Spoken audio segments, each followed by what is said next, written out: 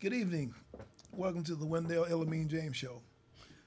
Today's guest, we have a friend of mine, Sonny, Yes. my buddy, Yes. my little goat. How you doing, Sonny? I'm blessed. Yes, we are. Yes, you are. I'm blessed. Glad to have you on the show, man. Man, good to see you on the show. Glad to have you. That's- Me and Sonny, we go way back. But I want to ask you a few questions, Sonny. It was I haven't seen you in a while.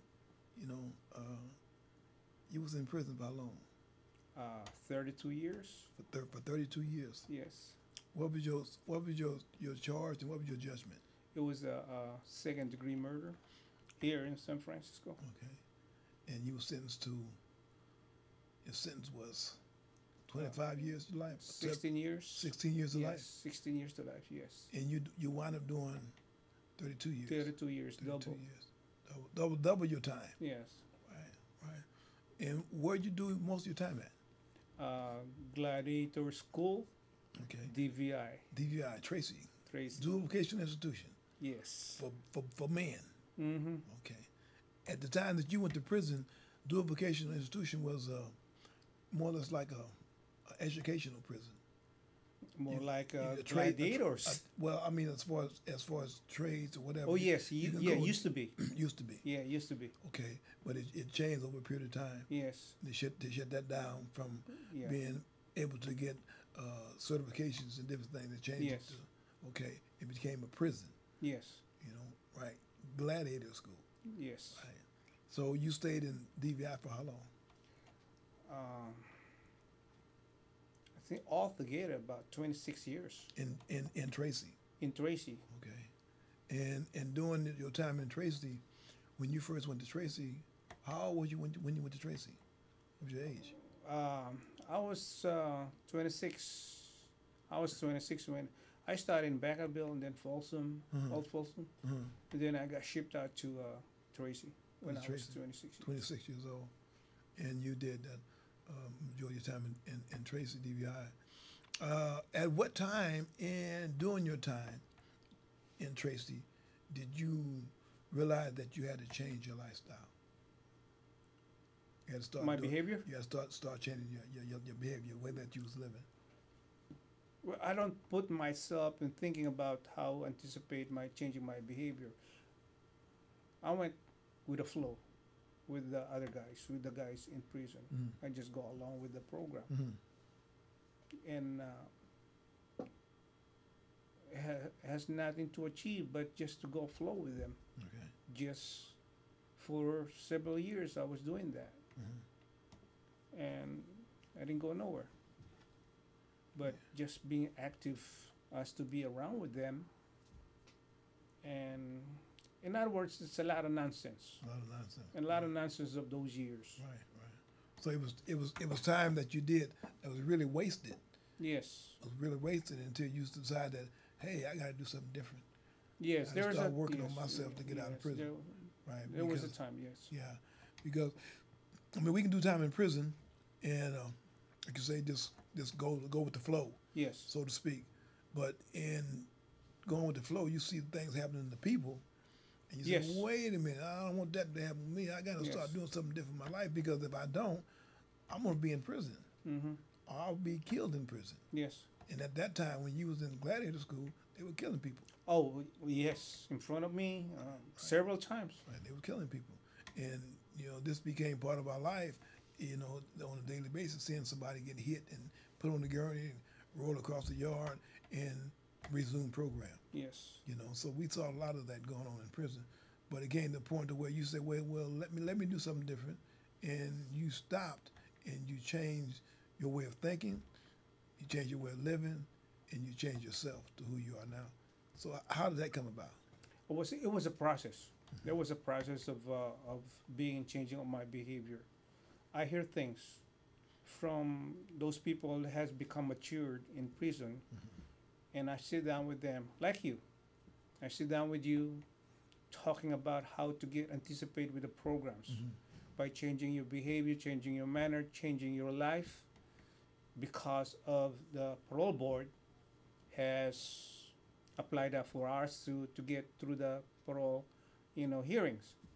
So there was a process. I started from the beginning of well, initiations was my first hearing of my initiation was you got to take the programs, but they didn't tell me what programs. Then until I went to DVI, and then classifications has told me you want to work or you want to go to school. I don't have no GED. I don't have no diploma, and I said, let me go to school. So I went to school for 2 years to achieve my GED. In 1985, I took the test at DVI and I finished that GED and achieved the GED diploma. Okay, okay, okay. So instead of you going to work, you said, no, I don't want to go to work. I want to get educated. I want to go to Yes, school. I want to go. I want to get some out of this. Yes, So that's when you did as I say again, the metamorphosis. yes, You started changing your life to where yes, you thought that you needed to get out of prison. yes. Right, right. So you, how many times did you have to appear in front of the Board of Prison Oh, Terms? 12 times. 12, took you 12 times. 12 to go to times, prison. 1 year denial, 1 year denial, 1 year denial, 1 year denial. Is that right? Yes. So, did you ever give up hope about ever getting out of prison? No. Come to think about it, then never occurred to me to have this kind of less hope or no. I don't have no idea about or think about it. My hope is just less or hopeless. My hope is to achieve what I need to do and to accomplish what needed to be accomplished in regard of the parole board applied to me. So in the beginning, I don't know how to do it because I was lacking in communications, lacking of to socialize. I was just sit down persons and listen. That's it. But when I started on my program process, like Gobble Club, they let you talk. Remember the Gobble Club? The Gobble Club will let you talk. Will teach you how to talk. Right. They'll teach you how to manipulate, influence. Right. Exactly. Exactly. So I learned that. There are a few brothers that had taught me how to talk. Okay. So I learned how to talk. That 3 years period, of 3 years, and I practiced. And there was a process of doing my anticipation of talking. And then I anticipate for a lot of programs, like you said, AA, NA, and then religious program. I did a lot of religious program. I have met so many my sponsors in my religious program.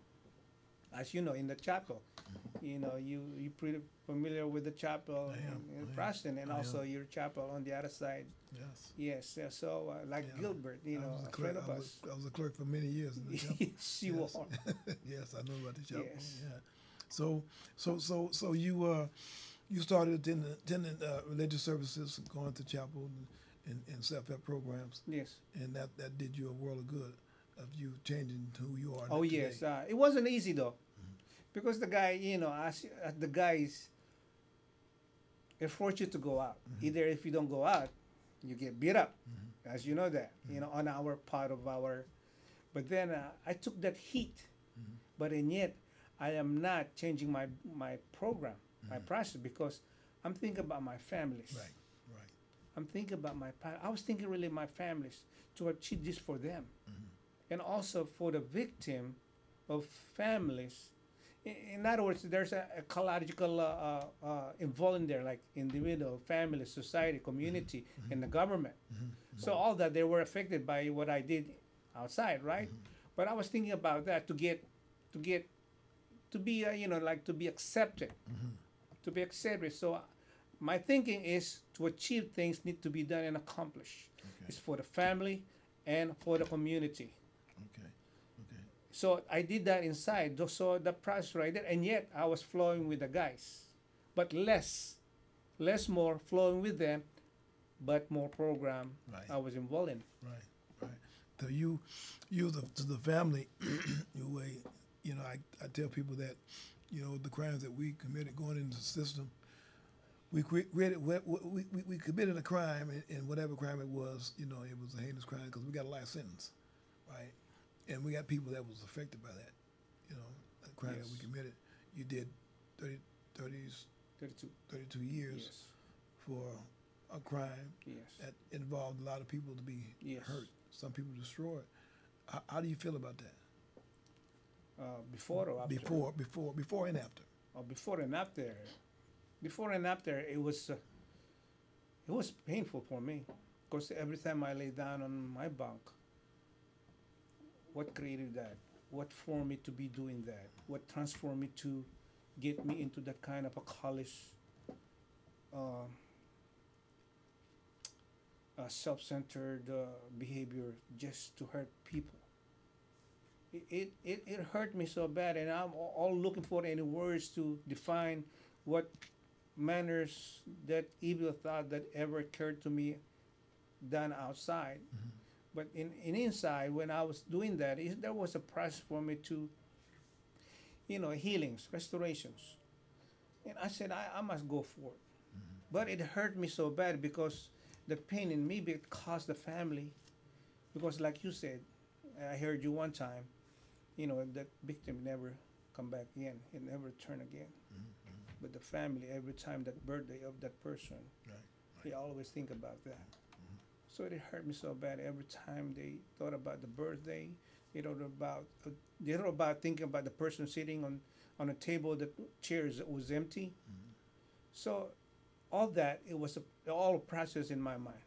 So that it really hurt me. Even now, it hurt me now because I'm walking with a scar in my heart, in my soul. I was with the ladies feeding ministry. We went through with the homeless feeding ministry. We walk around and looking for any homeless. We have 10 bags of sandwiches, and then we went through that place, that area where was my crime was. When I saw it, it stopped me. It numbed me. It's so painful thinking about it. When I saw that area, I thought the victim. It really hurt me so bad. Why I did that? It still is, until now.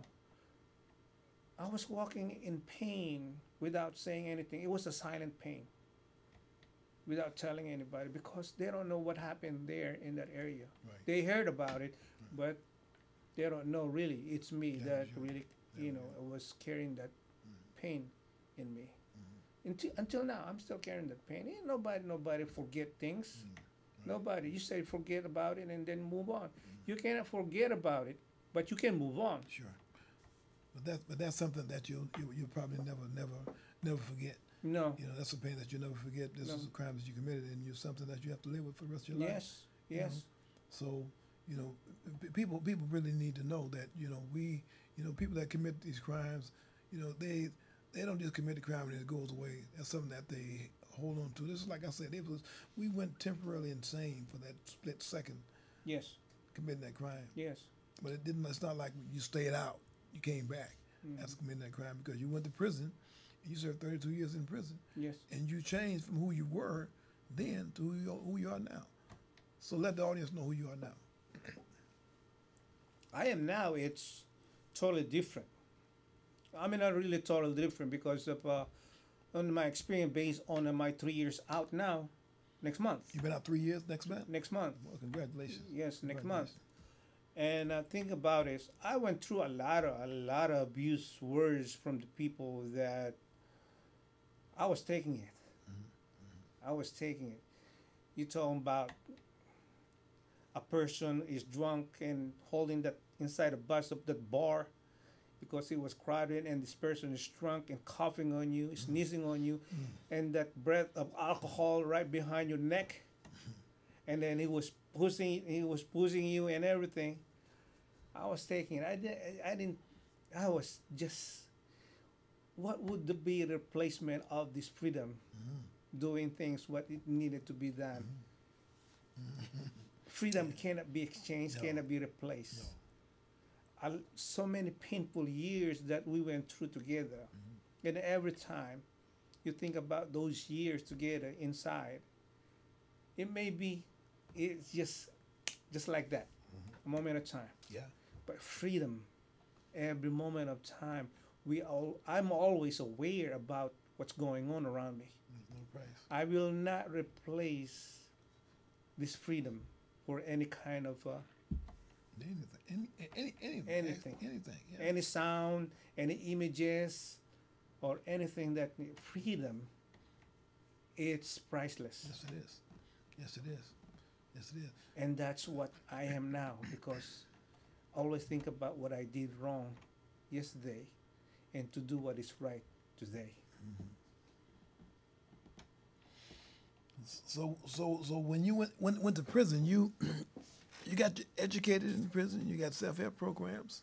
Yes. You know, you got that because you knew that you had to do something different going Yes. in front of the Board of Prison Terms. They Yes. expected something more than you had given them Yes. going to before them prior, Yes. because you went 20 how many times? 30, 12 times. 12 times before the Yes. Board of Prison Terms. You had to convince them. You had to show them that the persons that sit before them today Yes. is a changed person. Yes. And eventually they saw that. Yes. So they saw found that. you suitable Yes. for parole. So you went, last time you went before the board, you went for the full board and the governor, and they found you suitable and they released you. Yes. Right. How did that feel? Oh, what It feeling was was- that? It wasn't easy though. The feeling that it wasn't easy, that feeling, but and yet it's overwhelming. As you know that when I got that date, you happy for me. Yes. Yes. You happy for me, but for me it's just another. How am I gonna? It's overwhelming joy, and yet looking forward what's tomorrow. Right. What's tomorrow? What's tomorrow for me? I'm thinking about what's tomorrow for me. What is the tomorrow for me? And during that time when I was with you, I'm looking at you. Yes, you're looking at me, Sonny. You're going home. I'm going home too. You said that to me. I'm going home too, while you're looking at yourself in the mirror. And then I used to teach you, and then in front of the mirror, why are you spending 4 hours in front of the mirror, pulling all your, and then but myself, it always be occurring to me in every day of my life when I was inside, and I said, I'm a religious person now, and I, Lord, help me out for tomorrow, help me out, because I can't do it without you. It is impossible for me to get out. It is impossible for me every steps. I put myself now in my belief. As you know that, Right. on my belief. Right. And well, it's overwhelming, overwhelming. I see joyfully too, when you see me inside having this, Yeah. and you invited me with your program, motivation. Motivation Program. group, yeah. You came and spoke a few times at the group. Yes, I did. Yeah. Yeah, that was Yes. good. That was good. Like we tell people that inside, when you do wrong inside, wrong accepts you inside. But when you do right inside, they don't accept you. They don't. No, they don't. it wasn't qualified. It's Yeah, not qualified. No, they don't. It's not. They don't. It's not part of something that they accept. So when you do do right, they say, "Well, he think he's better, or he think he's doing that." But no, we're just doing something that's right. See, right supersedes bad every day of the year. Wrong get knocked in the head, but right you can't knock right down if you're doing right. So that's why we have to continue doing right. That's why when we came back to the society, when we got found suitable for parole, and we came back to the society, the Board of Prison Terms gave us an opportunity to come back to this world and become part of it again. And that's what we're doing. It allowed us to come back into this world, to come back into society. We've been given a forum where we can talk to society and let them know who we are, because society has thrown us away. Society has thrown us away. They're letting us be something that we're not, and we are showing that we are something other than what they say we are. Yes. Right? Yes. So with that, we want to let society know that we are human. We are not monsters. We make a difference. No, we are not. Right. Yes. And I want to thank you, Sonny, for being on today. I wanna Thank you. Thank you for being part of this program. We want to let society know who you are, what your futures are, and we appreciate you being part of this. Welcome home. Welcome for the last 3 years being out of prison and continuing your life, being part of society. So we want to thank you for coming on to the Wendell Elamine James Show. And every Saturday night at 7 o'clock, we're going to be on television, letting people know who we are, what we are, and what our futures go for the future. So we want to thank you for coming on tonight. You're welcome. Thank Thank you. you so much. Thank Yeah, you. thank And so tune much. in next Saturday at 7 o'clock. Thank you.